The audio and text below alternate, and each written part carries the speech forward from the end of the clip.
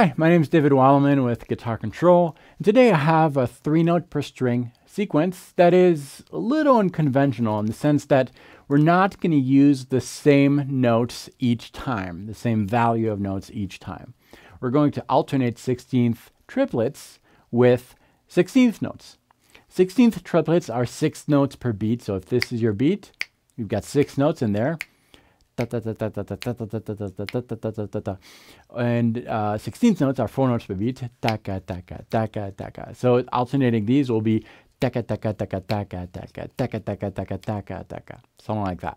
It falls under the fingers really well if you respect the fingering, and you'll be able to do that by watching the close-up, which is coming right now. Before we learn this sequence, I'm going to show you the full scale we're going to use. We are using a G major scale, G Ionian mode, 3-note per strings. Let me show you how that's done. Starting on the low E string, 3rd fret, that's our G. We have, again, 3 notes per string, so that's frets 3, 5, 7,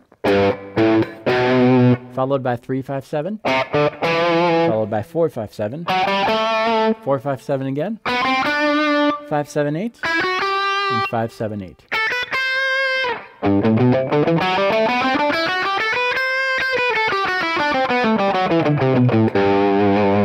3 notes per string. Make sure you memorize that before moving on to the sequence. The actual sequence is made of 16th triplets, 6 notes, and 16th notes, 4 notes. We're going to learn the first 2 series of these notes. So the first series is 6 notes. And for these 6 notes, we're simply going to ascend the first 6 notes of our scale. That's it. Playing alternate picking here.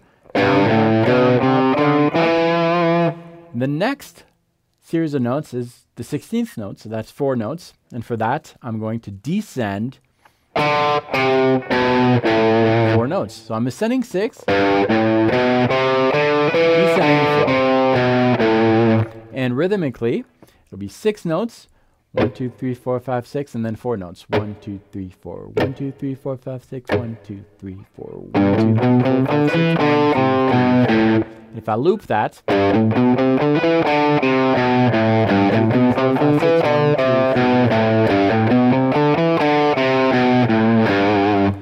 And then it's just a matter of repeating that logic of ascending 6 notes, descending 4. Starting on the low E string. And then repeat that on the 5th. The logic just stays the same.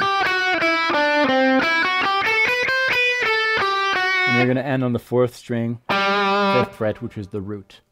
And that's our lick. So it's really important to understand the logic and to have that scale under your fingers, and then just apply the logic to that particular scale. Like this video, share it around, and most importantly, subscribe to this channel. Now, click the subscribe button because I'll be back with more content. Not only will I be back, but a lot of other teachers are regularly posting some videos on this channel. Really cool content. You should definitely check it out. And also, if you want to have the tabs for this opening lick, you can get them for free. The link is in the description of this video, and that will be able to study that on your own. And most importantly, use it in your own music. Maybe write a solo using that concept, or maybe go a little further by adding a different rhythm motifs. It doesn't have to be 16th triplets, 16th notes. It really doesn't matter as long as it falls under the fingers well, and as long as it's organized in a way that you can remember it and play it according to the formula and the logic behind that sequence. Practice well. I'll see you next time.